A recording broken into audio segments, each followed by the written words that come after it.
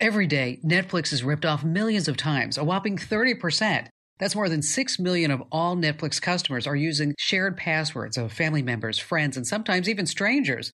It happens all the time. And with a loss of $13.99 per customer, that comes to $84 million a month, which is why Netflix is saying, enough.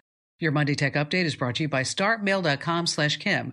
Free email services come with a price, your privacy. Don't trust big tech. Try it free at startmail.com/Kim. Netflix has begun cracking down on password sharing. Any Netflix customer may find themselves a part of this test to verify customer accounts. Here's how it works. A Netflix customer sets up their profile on a shared account. Then they receive a text or an email question.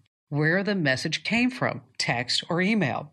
Give the wrong answer and they're locked out with an invitation to set up a new account with a new credit card number. I'm Kim Komando. When data breaches and scams happen, you need to know fast. That's why I send out breaking news alerts you can get for free at komando.com/subscribe. Join over 400,000 folks that get my free newsletters. You're going to love them. Komando.com/subscribe.